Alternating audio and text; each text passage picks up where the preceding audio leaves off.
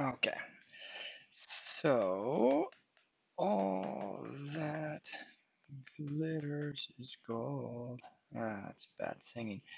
Um, all that glitters is gold. Gold. Gold. Um, so maybe you've heard that little saying, all that glitters is gold. No, gold glitters, but all that glitters is not necessarily gold. All that glitters has no or a small band gap. Doesn't really roll off the tongue the same way. You can see why they didn't put it in that song I was trying to sing earlier, but that's a little more accurate. All that glitters has no or a small band gap. And what does glitter mean? I mean, what does glitter mean? Glitter means that it's shiny, right? It's shiny. What does shiny mean? Shiny means that we've got um, most of the incident light, that's the light that's hitting the surface, is reflected. Reflected. And of incident light. I should have put in there, right? Light. But what's light? You know, we got to be so specific with this. I mean, it's not enough to say all that glitters is gold. We got to talk about the band gap. No, glitters is not good enough. We got to be specific. Um, the incident light, you know, again, we're talking about light in the visible spectrum, right? This is visible spectrum. We can expand on that actually a little bit later, but let's look at this. What does this mean? And really, you know, okay, I'm being kind of silly here. I'm a funny guy like that. Well, I don't know if I'm funny, but I'm weird. Well, you can think what you want, but you know, we want to consider why a metal looks the way it does. Why is a metal shiny? That's really what I'm trying to get at here. And so this is our band structure here, and we have this um, these filled states in a metal adjacent to unfilled states. And so what happens here, what happens is when a photon of light, okay, a photon having energy E equals hc over lambda, is incident on a metal. Here's our metal.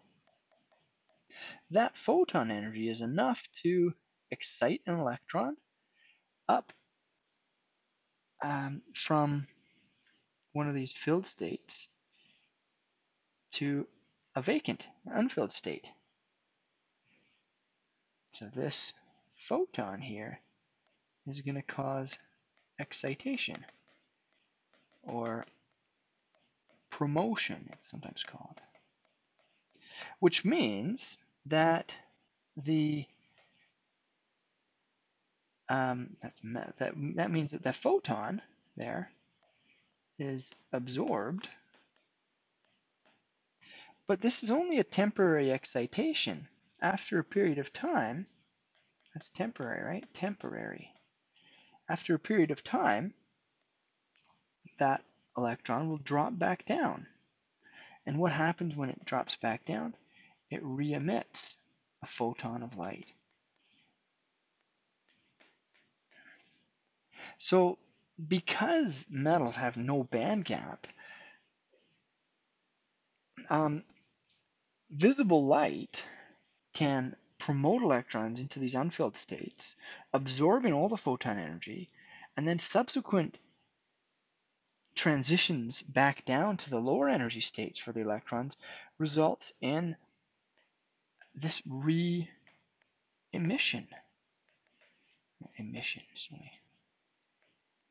Re-emission. Emission. There you go. I spelled it right that time. Re-emission.